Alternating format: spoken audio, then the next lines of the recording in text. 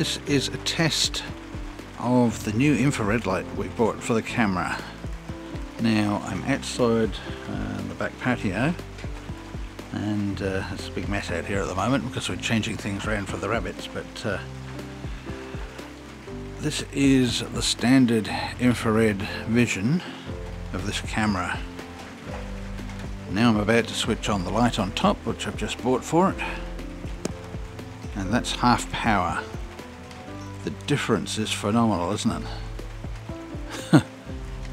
And now we're going to switch it to full power. There's not a hell of a lot of difference there between half power and full power. It's turning on a second row of lights. A bit brighter, I'd say. You can notice the difference. And with this particular setup, you really can see at night. And that is throwing out a lot of infrared light.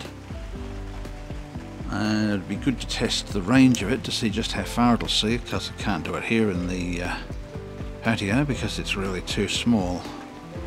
But that's a good test just to show you the difference between the standard light that comes with this camera, and I'll just switch this off again, which is that, and of course you can see up here where that stupid lens thing is in the way. You'd have to unscrew that to make it work properly. But when I switch it to full lighting with the new gizmo, what a difference. That is amazing, isn't it?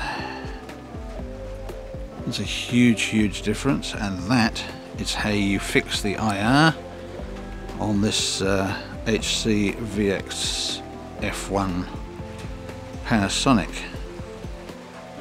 And hopefully in the future that's going to come in handy for shooting wildlife at night.